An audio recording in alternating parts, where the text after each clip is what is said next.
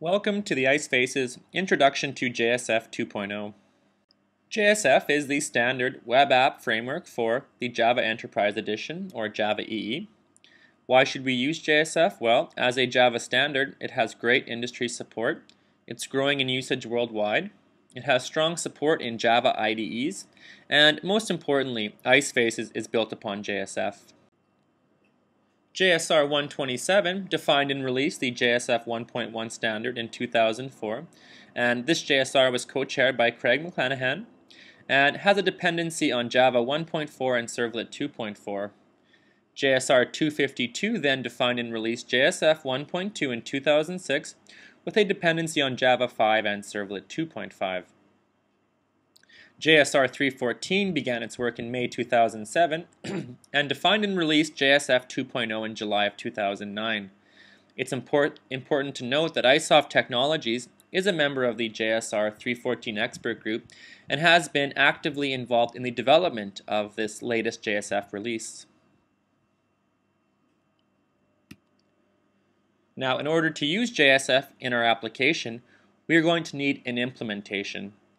So the JSF API is basically a set of interfaces and classes that define a contract which a reference implementation, or RI for short, must fulfill. Now we have two possible options for open source JSF RIs. The first is the Oracle RI, codename O'Hara, and this includes the JSF API and impl jars. We could also use the Apache MyFaces reference implementation by including the MyFaces API and MyFaces impl jars in our application. But for this course, we are going to use the O'Hara implementation. JSF has a large number of features, most notably that it implements the model view controller design pattern. And what this design pattern does is that it makes applications much more manageable because the view, our page, is cleanly separated from our model, our data, and our controller.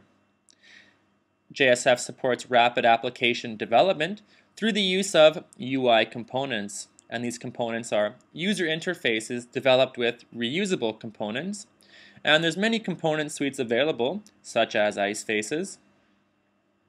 JSF has render kits whereby components can render themselves according to multiple client devices, and it's worth noting that ICEfaces is a render kit extension. JSF supports validation and conversion, where user input and server output can be controlled by JSF. The framework is highly extensible with its pluggable architecture. So for example, we could swap in or swap out our navigation handler, the view handler, phase listener, the expression language resolver, or possibly validators and converters. JSF has great support for internationalization, or I-18N, where views can manifest themselves in different languages. Now, in JSF 2.0, JSP has been dropped in favor of facelets, and with facelets we have two very important features: templating, which of course provides a powerful templating mechanism, and composite components, where we can easily create custom pieces of markup with facelets. And we'll see examples of these later on in our course. Now, when we think of IDEs in JSF, we think of tooling. So JSF was designed to simplify user interface construction for web apps. And originally, one of the key requirements was to support tooling, such as that of Microsoft's Visual Basic style drag and drop design of pages. So the following IDEs support some form of JSF tooling. The first four also have an ICEfaces plugin available, but we can choose from any of these to begin our JSF development. In terms of servlet container compatibility, JSF 2 requires Servlet 2.5 and can be run on Tomcat 6 or 7, Glassfish 3, and JBoss 6, just to name a few. And here we have previous requirements for JSF 1.2 and JSF 1.1.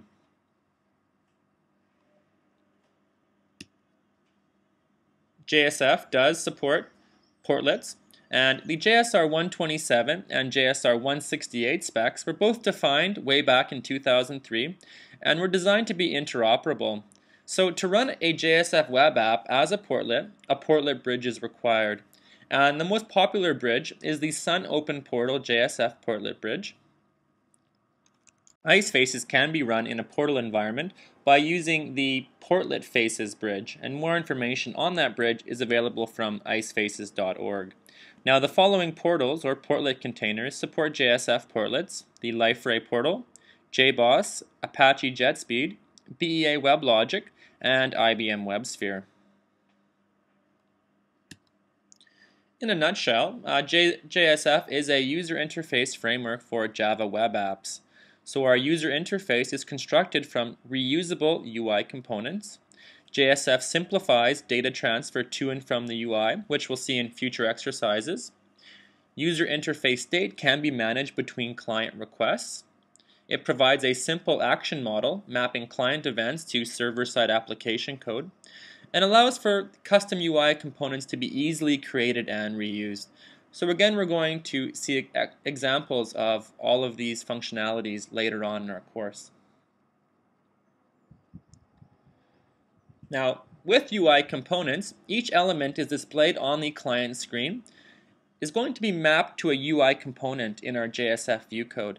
So on the left-hand side, we have a panel tab set, and within that tab set, we have 3 different types of input text. And on the right-hand side is our JSF view code. So we have our encapsulating hPanel tab set component, and nested within that component, we have our input text for name, input secret for password, and input text area for our comment section. Now, the JSF framework manages the hierarchy of components in a component tree on the server. So although our components are specified declaratively using XML markup, their runtime representations are going to be Java class instances that are maintained by the framework in a component tree. And so this component tree has a short life cycle, roughly the duration of a request and response. So at the bottom of our screen here, we have an example of a component tree. We have our UI view root, which is our top node in our component tree, and within that we have our JSF components and tags. We have an HTML form, and within that form we have our HTML output label, an input text, a message, and command button. So the component tree essentially has a one-to-one relationship with components in our view, except for the fact that in the component tree they are live Java class instances. Now there are 3 parts to a JSF component. Class is the actual Java class representing the core logic of the component. The tag class allows the component to be used on our page. The renderer class contains code to render the UI component. Now we don't recommend creating your own JSF components as it can be non-trivial, but instead we recommend creating Facelets composite components, which are quite easy to create and use. And we're going to cover one of those in our exercises later on. Now JSF provides a simple value binding mechanism in order to bind our view to our model, and simple Java types such as string and int are automatically converted by the framework. So when we submit our form, all values in our form will be sent as strings in a request parameter map. And perhaps though those values may have different data types server-side in our managed beans. So JSF is going to automatically convert types such as string and int, and there's no need to manually clean and convert these values because again JSF will do that for us. And finally, extension points allow for the conversion of more complex Java objects. So again at the bottom we can see the request. JSF is going to convert the string to integer from the request parameter map to our, of course, component set submitted value. The lifecycle will execute, and JSF will then convert our integer back to string and then send the response back to the client.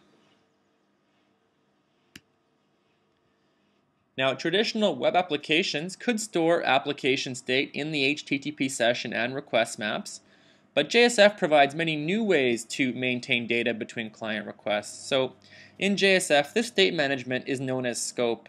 And there are many scopes available. So we have application scope, session, view, request, and flash. And we're going to talk more about these in depth in one of our next slides.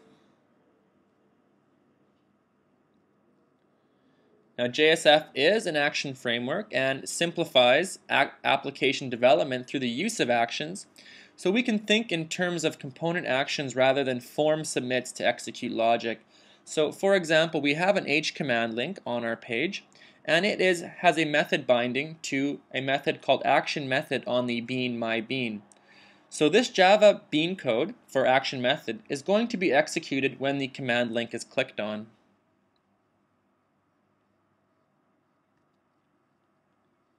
JSF allows for the creation of custom components, so vendors like ICEsoft provide rich custom components. Developers can create their own simple composite components using facelets, or alternatively, you could create your own JSF component. Now on this screen, we just have a number of the ICEfaces rich components. So for example, on the left-hand side, the calendar, the select input date, and to the right, the ICE data table, the pop-up panel, our menu bar, and various other ICEfaces components. Now there are a large number of new features in JSF 2.0. For example, the simplification of the composite component creation process, so that has been much improved in JSF 2.0. JSF 2 also provides native AJAX support. It's introduced partial state saving. In terms of navigation, we can now do implicit or conditional navigation. For scopes, there are 3 new scopes: View, Flash, and Custom. And finally, the addition of annotations reduces the size and complexity of our Faces config file. So there are a large number of new features that can be leveraged in JSF 2. And that concludes our introduction to JSF. We're now going to create our first JSF 2 Eclipse project. The goal of this exercise is to create a JSF 2 project with Eclipse 3.6, otherwise known as Helios, and source from the project template will be imported into our new JSF 2 Eclipse project from our exercises folder. Step 1 is to create a new dynamic web project in Eclipse, and this can be done in one of 2 ways. So opening up Eclipse, we can right-click on the Project Explorer and select New Dynamic Web Project, or we can select the same option from the File menu. And this then brings up our new project creation wizard. Step 2 is to give our project a name and to configure it to be a JSF 2 project. The project name is going to be lowercase j, uppercase A, job application. We're going to use the default project location, and we're going to select it to be a JSF version 2 project. This application is going to allow job applicants the ability to submit a resume to our fictitious company in hopes of securing a job. So let's drop down the configuration to be JSF version 2 project. And then we'll select Next. Step 3 is to simply skip over our Java paths portion of the wizard, since nothing is required here. So we'll just hit Next.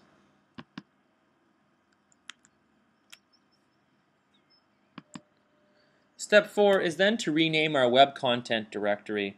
Now, we're just going to change web content to web in order to maintain consistency across IDEs, but this is of course not required. So let's just quickly make that change from web content to web, and then we'll hit Next.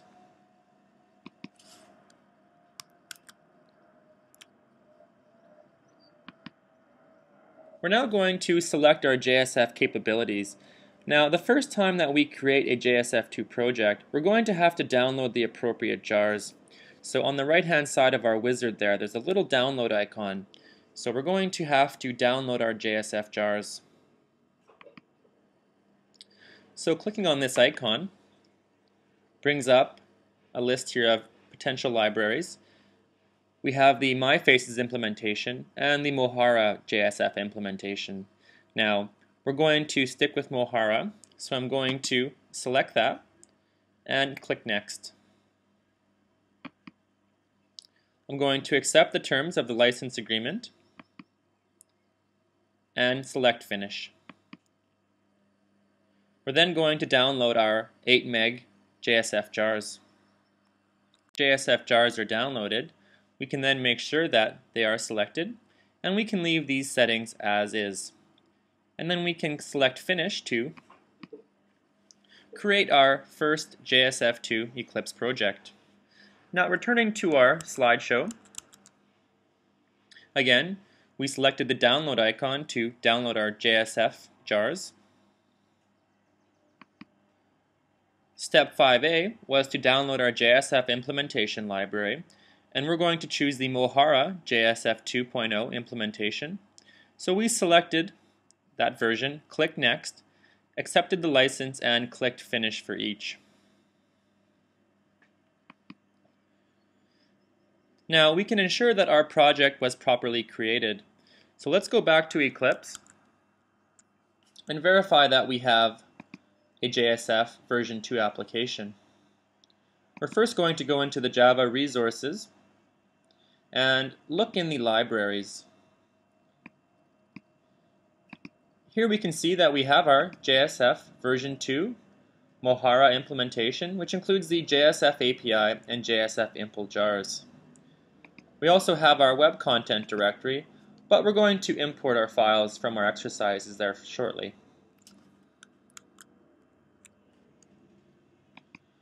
Step 7 is to begin that import process of our template source. So we're going to right-click on Job Application, and we're going to choose Import, and then the sub-menu item Import again.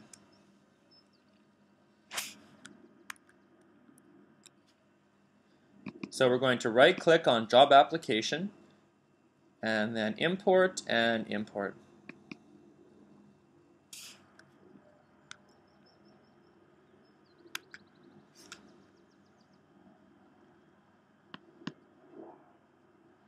Now these files are going to come from our file system, so we're going to, obviously enough, select File System, and then select Next.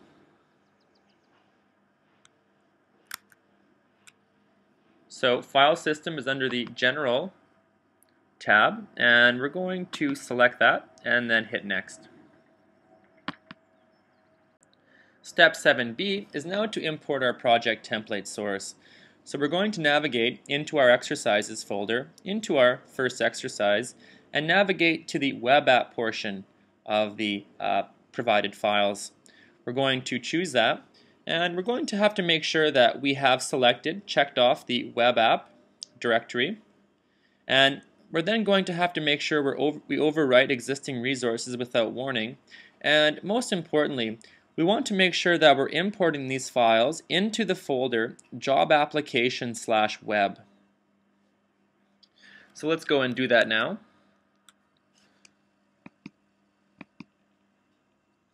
So I'm going to try and find these files on my file system. And they're in our solutions folder. So making my way in, job application, source, main, and then web app. And then I'll select open. From there I'm going to check off web app. I'm going to make sure that we're importing into the folder web and that we overwrite existing resources without warning.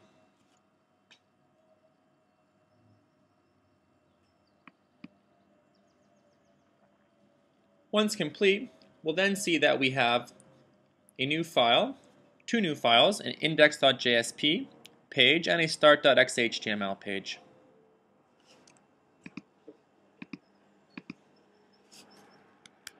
We're now going to open up start.xhtml, but we're going to open it with the web page editor. And what this is going to give us is a design time canvas that will allow us to drag components and tags onto this canvas from our palette, but also the option to work directly with the XHTML source below. So in Eclipse, we're going to right-click on start.xhtml. We're going to open with Web Page Editor.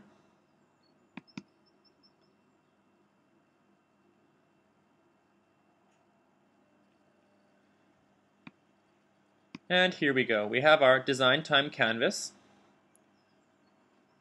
Again, the visual representation of our XHTML markup below. Again, this is the source code behind that page. And if we click on this little arrow here next to the design canvas, we can bring up our palette. And this is where we're actually going to drag tags and components from onto our canvas in future exercises. So we have the JSF HTML components, the core tags, and so forth.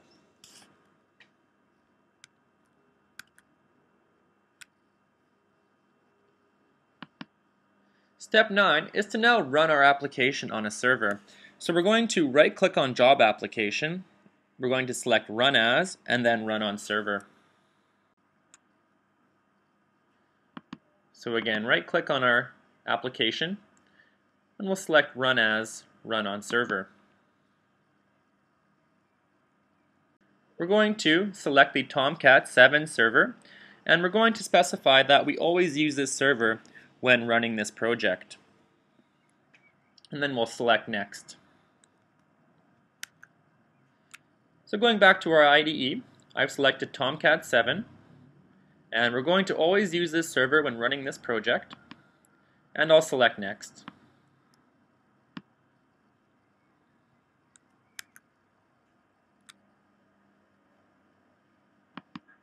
Now, if you don't have this, if this is your first time adding this server, you will have to, in a screen not shown here, browse to the Tomcat server directory.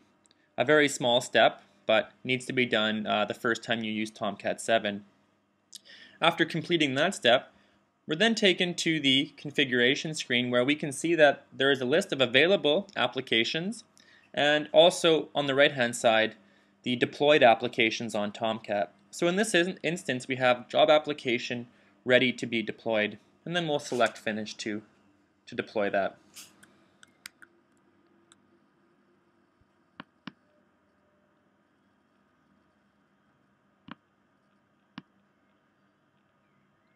So we can now see in our console that Tomcat has started, and in our Eclipse browser we now have our application up and running. So again, here's our finished application, very basic.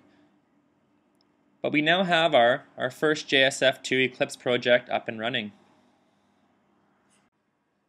The JSF expression language. Page markup will want to access Manage Bean properties. As we learned previously, JSF implements the model view controller design pattern. So in this case, we're going to use expression language to bind our view to the model. In order to access Bean properties, JSF uses Java introspection. So let's consider the Bean instance variable name. Most importantly, we have a getName and setName call. GetName will retrieve the value for name, whereas setName will set that value for us. And these are required by JSF, again, to access Bean properties. Boolean instance variables are slightly different, with the difference being that instead of a getRendered call, we have isRendered. For introspection to work correctly, the class must have a zero-argument constructor, but a constructor is not required. It's worth noting that the instance variable isn't actually needed either for an introspection to resolve. All we need is the getter and setter in our managed bean. We should make sure to avoid public instance variables since introspection won't call their getters and setters. Public instance variables can also make debugging more difficult. Finally, static instance variables also cannot be accessed through introspection. Bean properties can be exposed to expression language, and let's consider the named bean applicant with a setter-getter for the property first name. The JSF expression language for accessing this property will look like this. We'll have a pound symbol followed by an opening bracket, the bean instance name applicant, followed by the property name first name, and a closing bracket. It's important to know that the framework will call the getter and setter methods for us as needed. So JSF takes care of all the underlying plumbing for us, so we can focus on our productivity. The expression language, notation, pound, open and closing bracket, defers evaluation to runtime, and this is the syntax that we're going to want to use 99% of the time. Now, the EL notation $, open and closing bracket, is a compile time or immediate evaluation, which can offer some page-level optimizations inside of looping structures, but again, this notation is rarely used. What happens when an expression is evaluated? Well, there is a bean lookup and a reflective bean property resolution. JSF defines various implicit objects and class types, for example, the faces context, which contains all of our per request state information related to the processing of a single JSF request, essentially a window into all things JSF. We also have header maps, parameter maps, and various other objects and class types.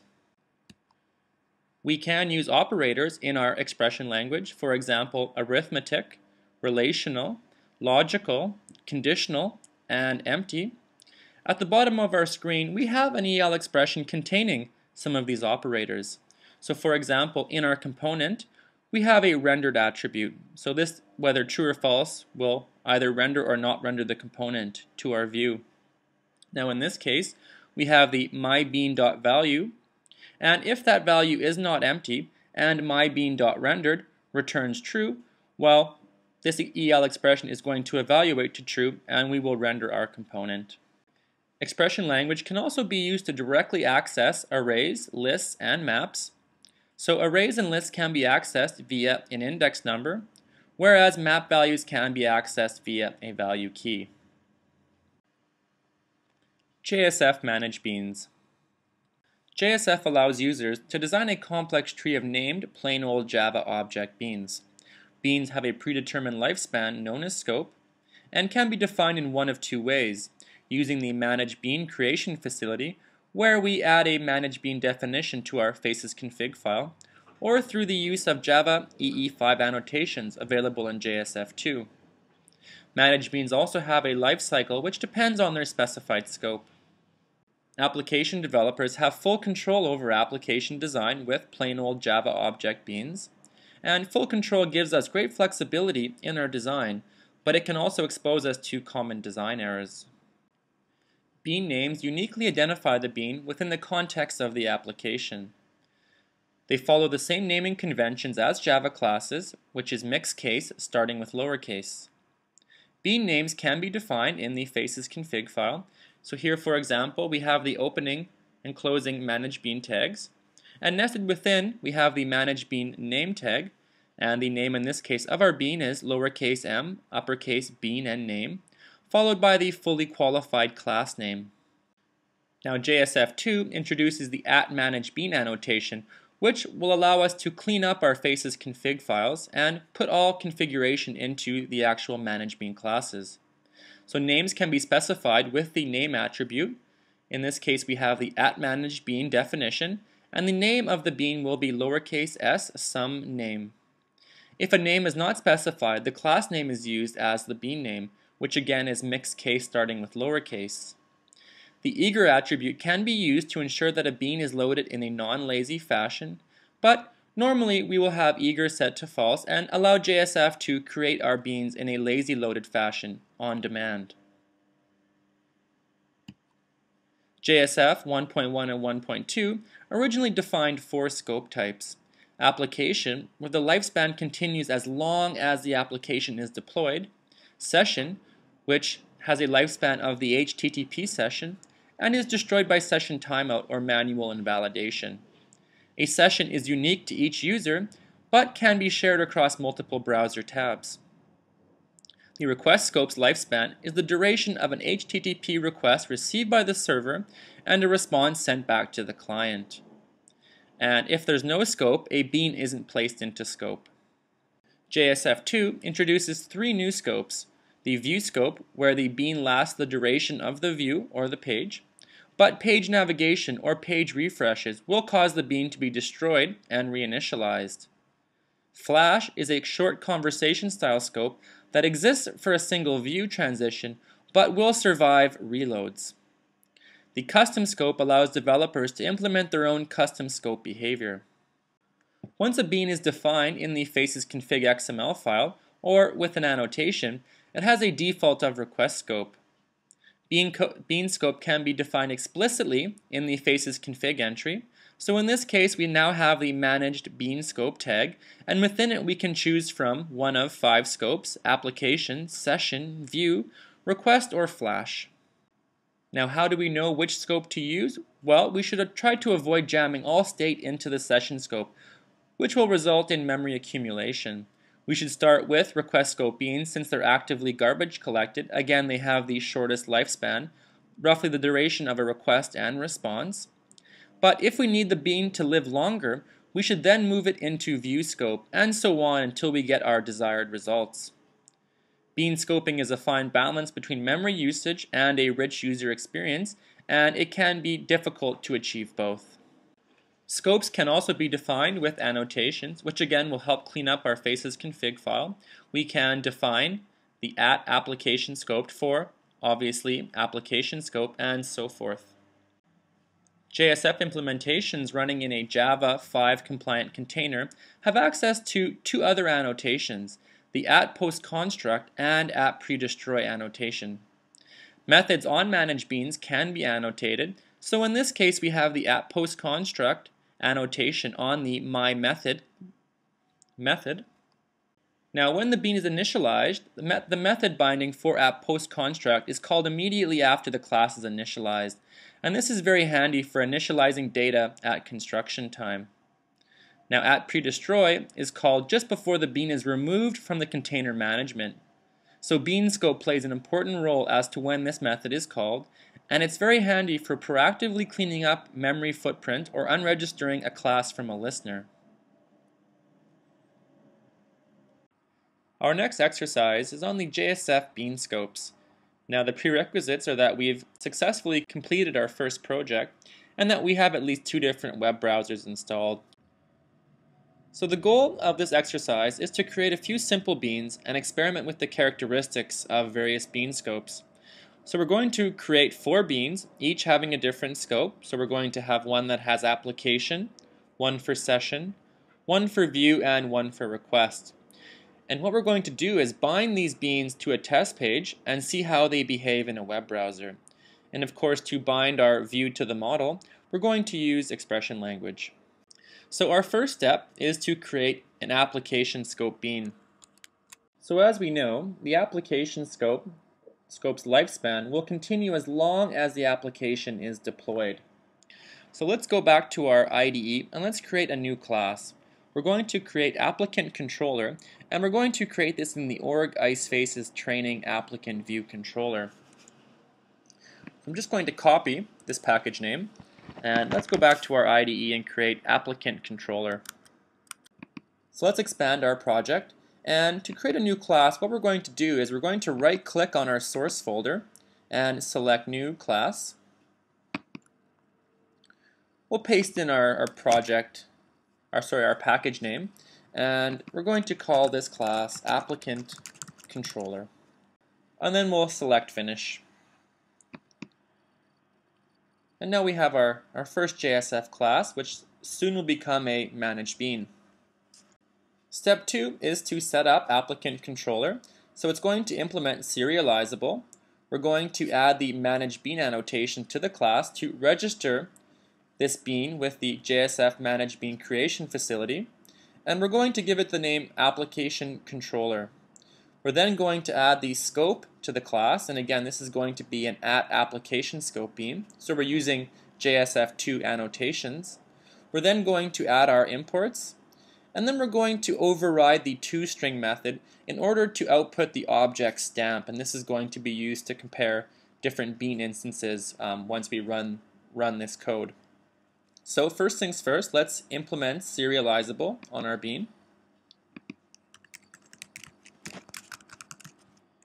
And we can hit Control Space to leverage Eclipse's autocomplete functionality.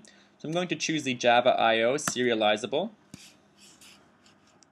Then going to come back to our slide, and I'm just going to copy our @managedBean definition.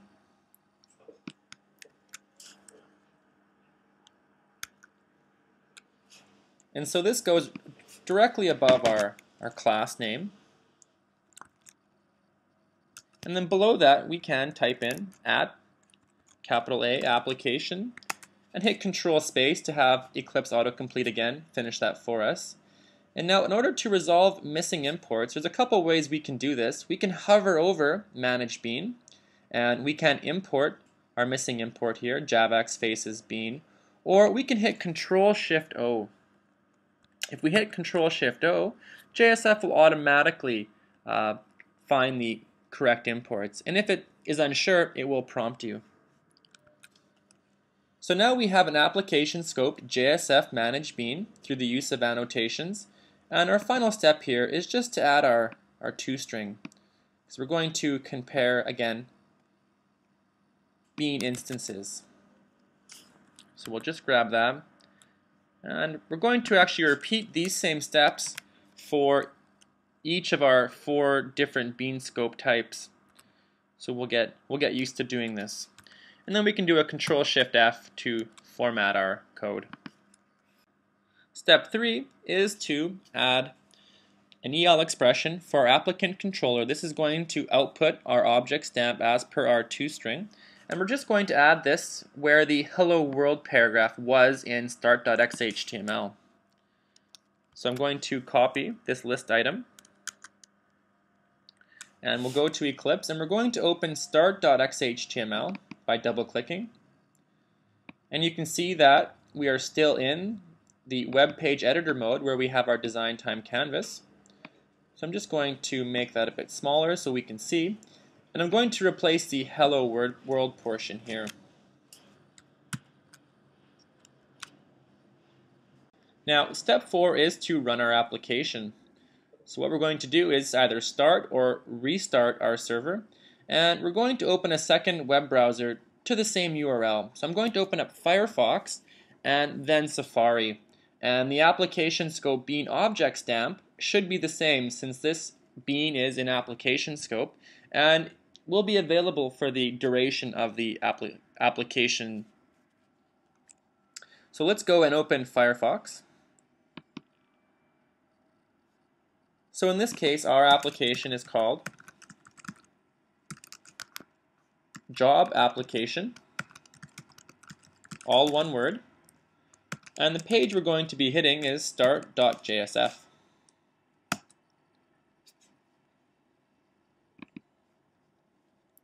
Now, in this case, I'm going to need to restart my server since I have made some changes and forgot to do that. So quickly restart our server.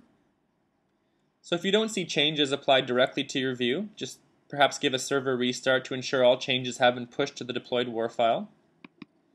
And so now I can refresh the page, and we have our object stamp for the application scoped applicant controller, which is 67A5FB5A. Now we can verify that this bean is an application scope because all instances of applicant controller should have the same object stamp. So taking this same URL, going to paste it into Safari, and we should see the same object stamp, which is 67A5FB5A.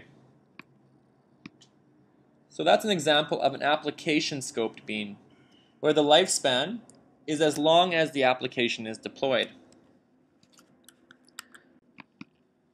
Now, let's now create a session scope bean, where the lifespan is that of the HTTP session. So let's go and create a new package called view.model, and we're going to create a class called viewProperties. Now to quickly create a new package, what we're going to do here is again right click on source and select new class. But for package we're going to select browse, and we're just going to choose a base name. So we'll select one with the applicant view, and we'll just append on model. And this class name is going to be called viewProperties and will be session scoped.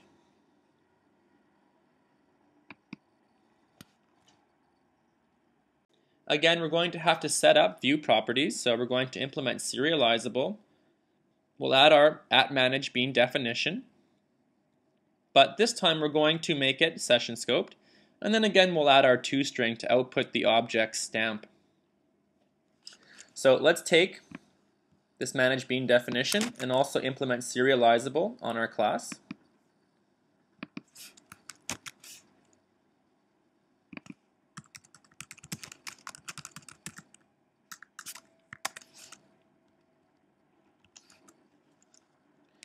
And then we can hover over at manage bean and resolve the missing import. And then below at manage bean, we can specify session scope. And our final step is to add our overridden toString method.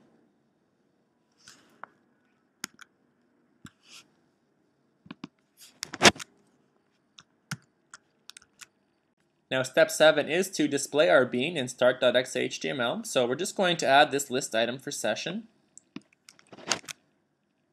so that we output our object stamp so we can do our comparisons with our different browsers. So let's go back to our IDE and this time into start.exe.html. So we'll just place this list item below the application list item.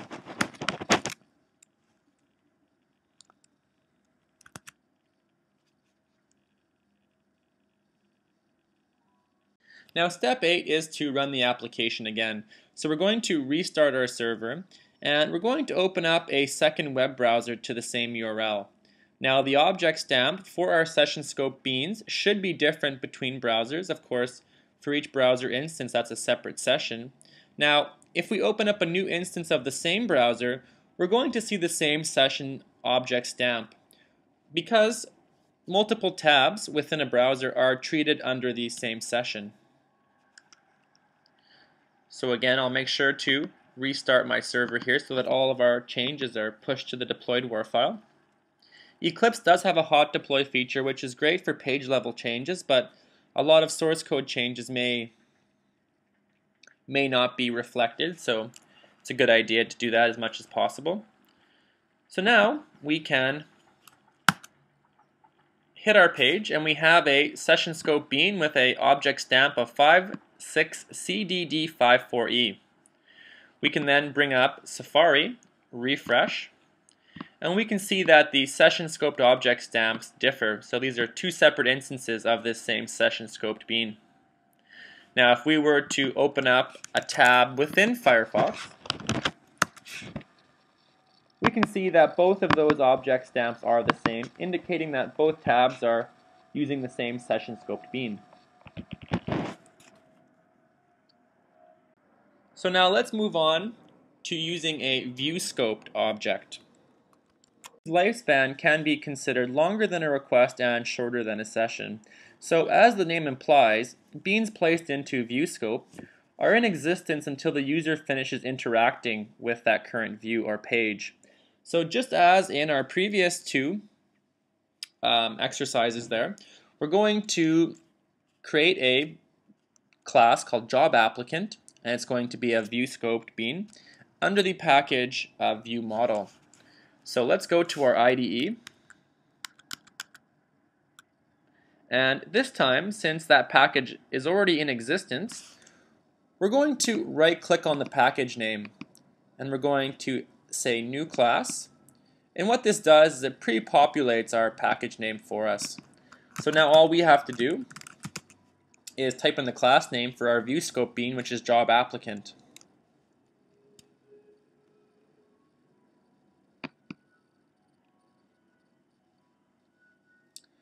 Now, as I'm sure you can imagine, guess what step is next? Well, we're going to set up job applicant. So just the same 4 steps here. We're going to implement serializable. We're going to add our manage bean definition so that JSF knows that this bean should be instantiated and destroyed as per the lifespan. So let's go and do these same steps.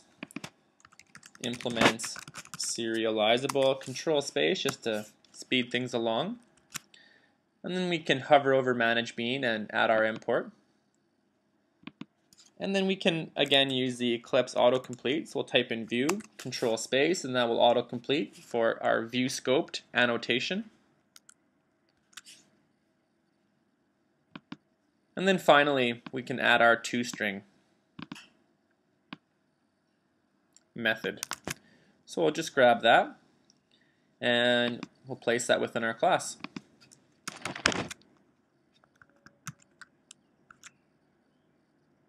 Now step 11 is to add our output below our previous list item, which would have been the session scoped object.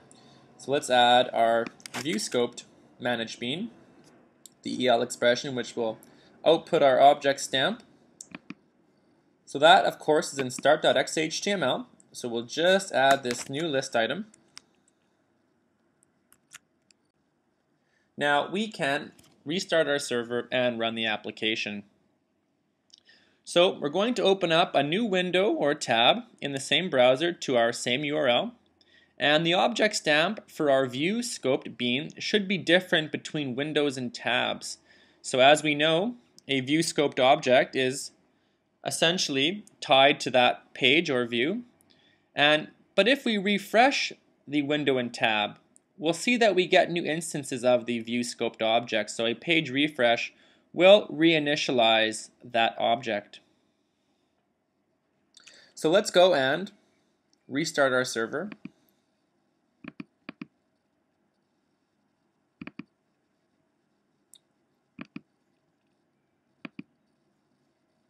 So that's restarting.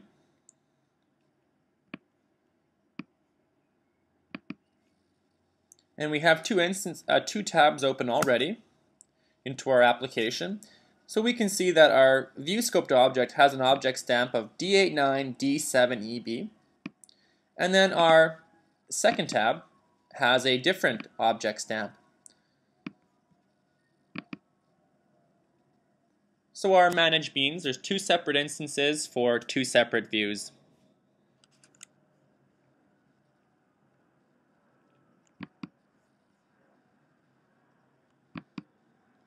Now finally, we're going to create a request scope bean whose lifespan is the duration of a request and response. So it's the shortest of these scopes. Now let's create a new class called request test under the model package. So we'll right click here, just expand this over. We'll right click on model and we'll select new class and we'll call it request test. And of course we have our package name pre-populated for us. We'll click finish and we'll move on to the next slide, which, surprise, surprise, is our same 4 steps. So let's go through and do that now. Just going to copy that and we're going to implement serializable. We'll add our manage bean definition and we can hit Control-Shift-O to automatically resolve missing imports. We can then add our request scoped annotation.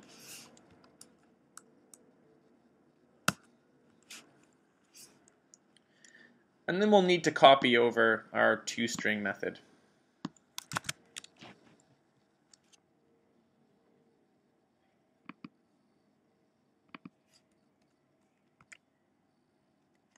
And we'll format that. Now let's add our request test instance to our page. So we'll go to start.xhtml and add our final list item. And we're also going to add a command button. And this is going to be placed directly above our final form tag. So we'll just copy this command button. And then we'll go to our IDE and we'll just scroll down to our closing form tag and we'll just paste our command button. And this is going to be used in our next slide to demonstrate request scoped versus view scoped.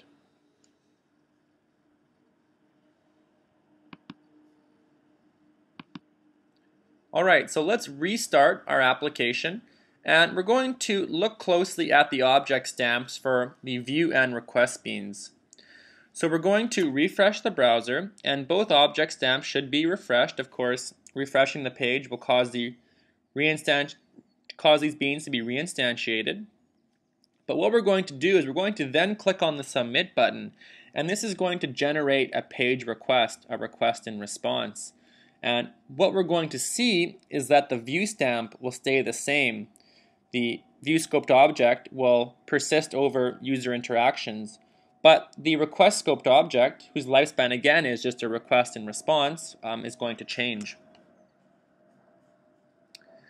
So let's go back to our IDE, and we'll just right click on our server and restart.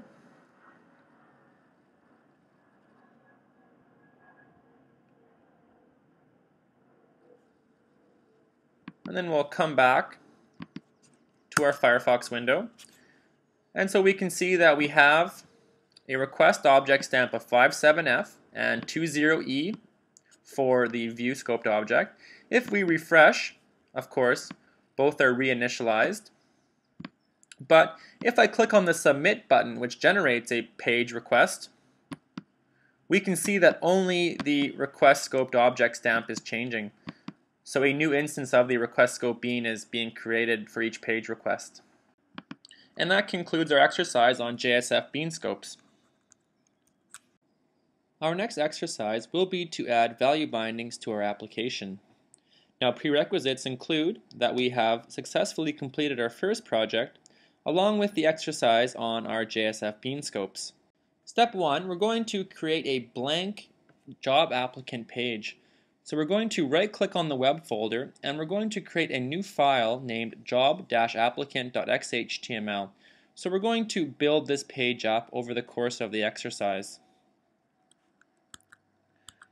So let's go to our IDE and we're going to right click on web. And we're going to select new file, and if you don't see file here, you'll want to select other and then come down here to general and select file. The name of this page is going to be jobapplicant.xhtml. So with Facelets, the default suffix for pages is xhtml, and this stands for XML compliant HTML markup. So we'll select finish. And now we have our blank file to work with. And I'm going to close Job Applicant for now and reopen it in our web page editor. And so in the coming slides, we're going to use the JSF palette to drag and drop components onto our design time canvas.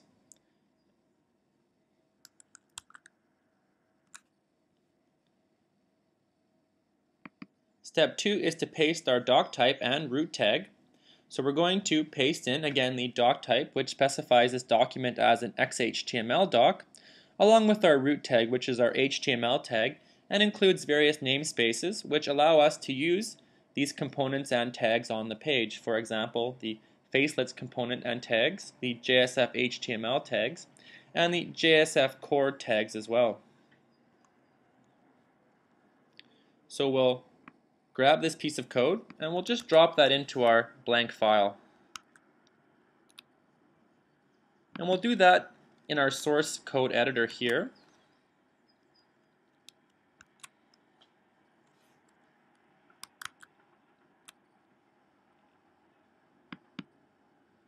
We're then going to start using the palette to drag and drop components into our design time view. So our first component to drag is the h:head tag, and this is found in the JSF HTML palette. So on the right hand side of our screen we have our palette. Again, it's the small arrow here, and we can click to expand and contract. And we're going to go into the JSF HTML palette and we'll look for the head tag, and we're just going to drag this onto our palette here. And you can see that the design time view and the source view are in sync, so when we drag that head tag, we see the corresponding h head tags in our source view.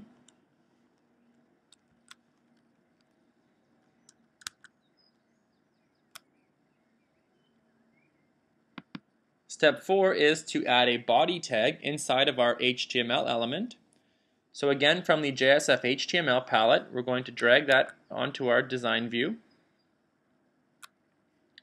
So we'll find body at the very top here, and we'll just try and drag that here. Now the design time canvas doesn't always work as expected, so in this case the body was dragged inside of the head tag, but in our source view we can easily correct this by just cutting it out and placing it after the head tag, and a Control-Shift-F will help us format our source code.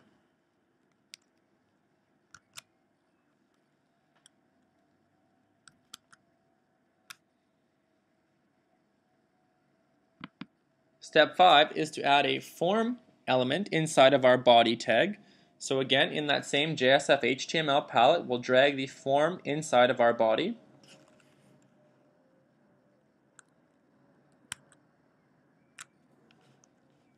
So we'll look for form, and here it is, and we'll drag that inside of our body tag here. So it says place inside of the h:body, which we want. And here we go. We have in our source view our body tag, and nested within that we have our opening and closing form tag elements. Step 6 is to add an input component. So we're going to add an input text, and in the palette it's going to be called text input, and we're going to drag that inside of our form. So this will be our first input component added to our page. So going back to our IDE, we'll look for text input down at the very bottom of our JSF HTML palette, and we'll just drag this into our body and form tag. Step 7 is to add an output label inside of our form and ahead of the input text.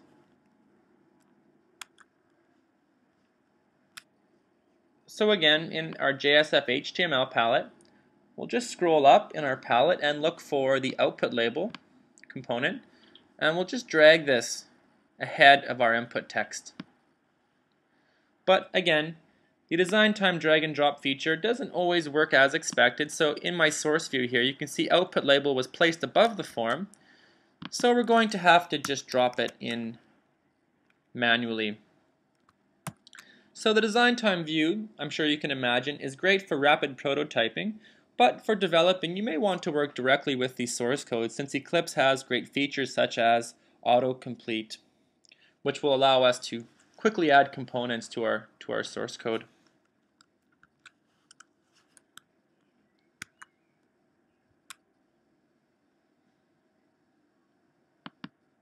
Step 8 is to add an HTML4 line break. So this time we're going to go into the HTML palette and we're going to drag a line break after our input text.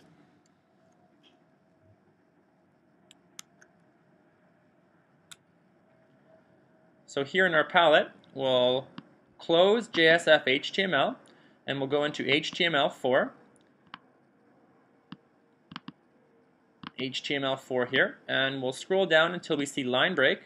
And I'll just drag that after our input text. Step 9 is to add an ID. So we're going to add an ID to the input text component, and we're also going to add a for attribute to the output label, and we're going to add the ID of the input text as the value of that for attribute. And what this does is that it identifies the component for which this element is a label. And we're also going to change the value of the output label to be first name. So let's copy this piece of code here, and we'll take that to our IDE. And this time we're just going to overwrite our existing code here, the output label and input text, with our updated code from the slide. So again, we have an input text with ID first name and a for attribute which corresponds to the ID of the input text. And what this does is that it generates a field set element which will help our layout. Step 10 is to add a manage bean property. Now that we've created this first name input text, we have to create that value in our manage bean. So in jobapplicant.java, we're going to create the private string first name, and we're going to click the source tab, the source menu item, and select generate getters and setters. We'll check the first name property and click OK. So let's go to jobapplicant.java, and under our source package, the model package, we'll open up jobapplicant.java, and at the very top here we'll add a private string first name. And now there's two ways to generate getters and setters. As per the slide, we can come up here to the menu item source and select generate getters and setters. And this is often useful for perhaps many new fields that we've added where we can select all and generate all getters and setters. Or what you can do is simply hover over first name and select create getter and setter. And so we'll select OK. And now we have our set first name and get first name methods. So what the @manageBean definition will do is that it will cause the JSF manage bean facility to create an instance of job applicant whenever the EL expression job applicant is encountered in an EL value binding on our page. Step 11 is to create this value binding. So in jobapplicant.xhtml, we're going to add the following value attribute to the input text component. So adding an EL value binding is all it takes to bind our view to the model. So in this case, we're adding a value, and we have our EL expression notation, the pound opening bracket, the name of our bean, job applicant, and the property first name. So we'll just copy that value binding, and we'll paste that into our IDE in the input text field. So going back to jobapplicant.xhtml, just expand that, and we'll just, in our input text here in our source view, we'll add our first EL value binding. Now similar to the first name, we're also going to add a last name property. And so this is going to be called private string last name. We'll generate the getters and setters, and then we're going to paste in an output label and input text similar to first name, but this time for last name. So I'm just going to copy this in advance to paste into our XHTML. And let's go back to jobapplicant.java, and below first name, we'll add a private string last name. And then this time we can click the source tab and select generate getters and setters. We'll check off last name and select OK. And then in jobapplicant.xhtml, in our source view, so no longer the design time canvas, so I'll just shrink that portion and expand this. And then we'll add our code here. And then we'll hit Control-Shift-F to format. And now we have two form elements, a first name and last name fields. Step 13 now is to add a command button. So we're going to paste this markup inside of our closing H form tag. So we'll copy our H command button, and we'll take that to our XHTML page right below our closing form tag. And you can see now that we have a Submit Applicant button in our design time view. Step 14 is to add our value binding confirmation. So we're going to paste some markup after the closing H form tag, and these EL expressions will output the values in our view scoped instance of job applicant. So after entering form information and clicking Submit Applicant, we're going to see that, well, our managed bean properties will be set with our new values. So of course, in the instance of clicking the Submit button, well, the JSF lifecycle will be called, which we'll get to later on, and we're going to set those values. And then below that form, our getters will be called, and we're going to return the value of job applicant first name and last name from our beans. So we'll copy this section here. Again, we're just outputting the values of the first name and last name fields. And these go below our last form tag.